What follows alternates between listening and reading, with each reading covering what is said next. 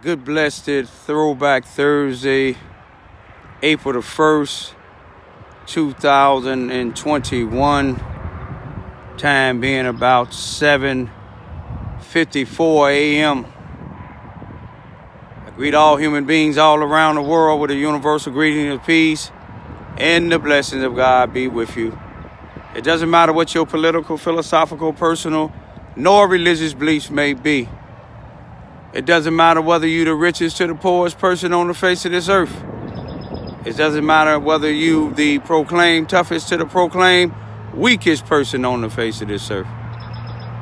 It doesn't matter whether you are my family, friends, nor my proclaimed enemies. I greet all of you all with that same universal greetings of peace and the blessings of God be with you. I'm one, I don't care whether you give me a thumbs up or a thumbs down. Don't care whether you like me or not. I encourage all of you all to have a friend of a friend of a friend of a friend to subscribe to my YouTube channel, Raymond, Raymond, Ivy. At this point in time, I am doing an independent investigation of the death of my son, Bryan, Bryan, middle name Lamar, Lamar, last name Johns, Johns, 45-year-old black male who was found hung in Carbondale, Illinois, in the 400 block of Oakland in Carbondale, Illinois, on the corner of Oakland and Sycamore Street in Carbondale, Illinois. Right now, where you see, it's a group of a little baby geese. And I'm assuming these here are their parents. Let me see if I can focus on. There go one of them. There go the other one there. They coming close to the area where I bring them something to eat every now and then, because I know sometime the fish won't come up. That's what human beings do. They not only look out for each other, but they look out for animals too.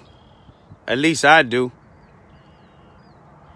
God gave us dominion over the fowl in the air, the fish in the sea. He gave us dominion over the earth.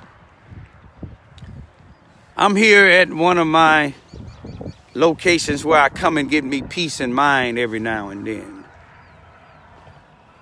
If you all can see the highway here, there's nothing too much coming through right now, I guess because it's early. But it's I-57, Interstate 57, that's going southbound there. These vehicles here is going northbound, headed the way me and my family will be headed in a little while. I'm coming to you all today.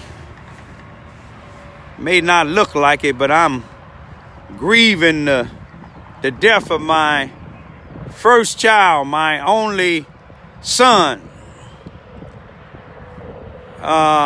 Some say he hung himself, but the law of nature, the law of average, the 5 common senses that God gave me that I exercise. And those of you all know about the 6th sense, the spiritual sense, the sense of discernment, the spirit of discernment, the gift of discernment. It tells me that my son didn't commit suicide. It tells me that somebody either killed him as a murderer in that particular building, or as a murderer somewhere running around that might have brought my son's body there, tied him on this rail and eased him down. That rail, this didn't seem to be strong enough for a person to tie them something around their neck and then jump down, you would think that the rail would bend or collapse. But if we get some good scientists down here, we get some good forensic scientists down here, we get some independent forensic scientists down here, well, down there in Carbondale, Illinois, I believe they would come up with another theory than the pathologist came with, another theory than the one corner came up with. I don't think that they'll tell me that my theory, because none of us was there. At least I know I wasn't. You know what I mean? I can't speak for the other people. They may not tell me, but my theory is far-fetched. That word, I don't even know if I've ever heard it. I know I never heard it before. No anybody even utter that out their mouth, especially in a death. But it don't surprise me when you have someone that's want to hurry up and clear up a case and make a ruling and close the case up. But God told me no. God said it's something else that happened.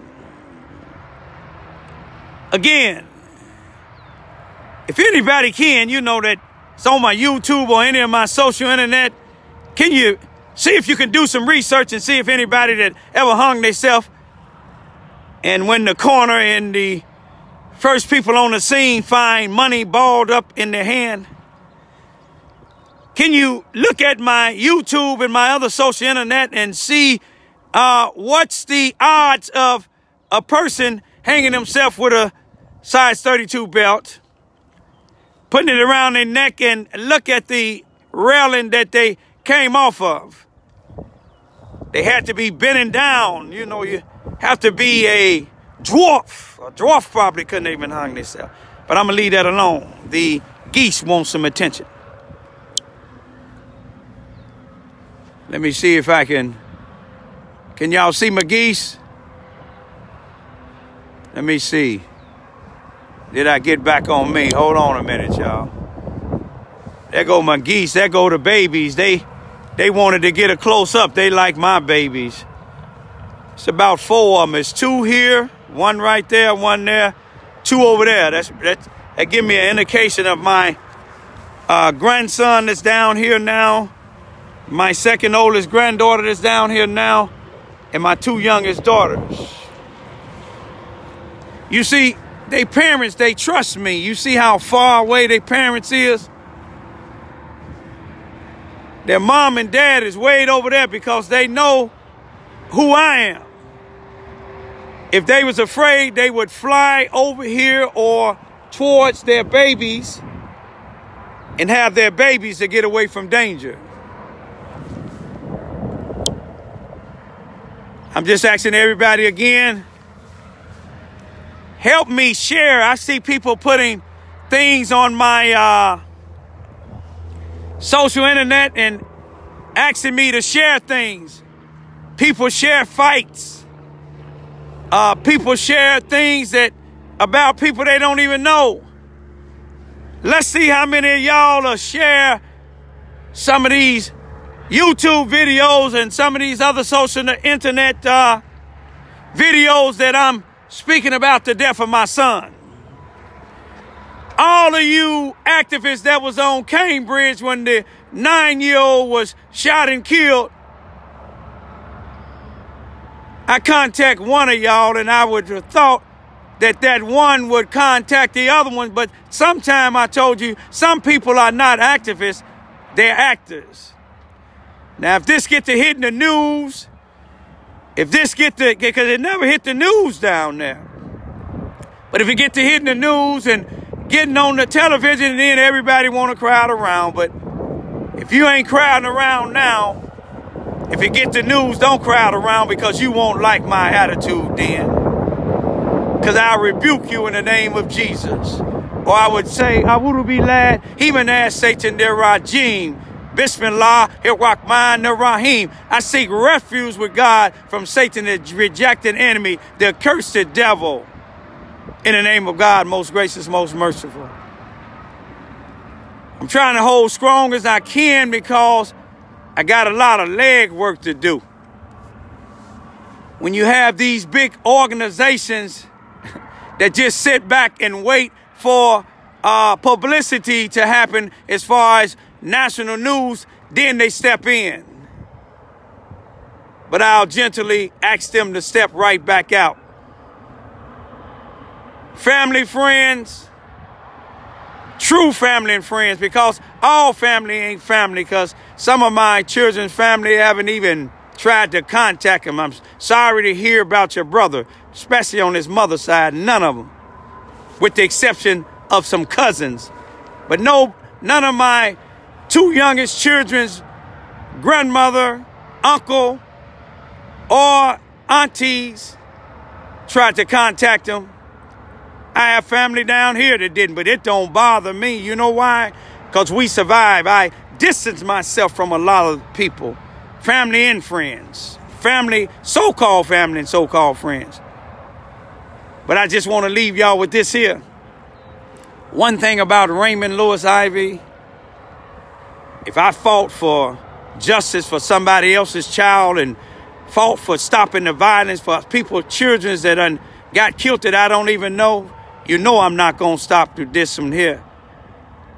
You know, I break down sometime at night when nobody else around, but I'm asking y'all, if God don't give me the strength to carry on and decide to take me away today,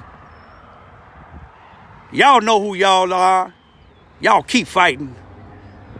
Y'all keep fighting for my son's justice. I'm going to check out for right now, y'all. When I say check out, if you ever found me hung somewhere, you'll know I don't care how much drugs I'll be on, which I'm not going to be on any. I don't care how much grief that I have. I'll never kill myself. If you find me like that, start your investigation. Y'all be giving us, putting down in your prayers. We'll be headed back up to Chicago probably Saturday. Let my little grandchildren get a little rest from the Windy City for their spring break. But we'll be heading back this Saturday. And those of y'all that's watching, I'll keep you updated. They're having a candlelight or a balloon release for my son this coming Saturday. I believe it would be April the 3rd at 7 o'clock to 8 o'clock p.m. in Humboldt Park, and I'll let y'all know where. And I thank all the black, the Mexicans, the Puerto Ricans, and the white people that came together with me seeking justice for my son. You see, some people say I'm a racist person. Again, my daddy's mother, may he rest in peace, was Irish and black.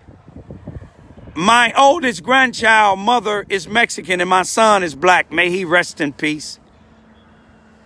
My oldest daughter mother is Indian and Puerto Rican, and I'm black.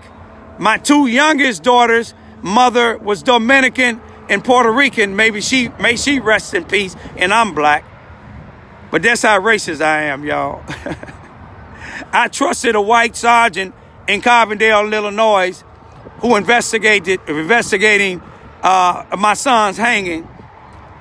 I trust him then, and I trust him now. But don't forget, they said I'm racist or I'm prejudiced. Peace be still.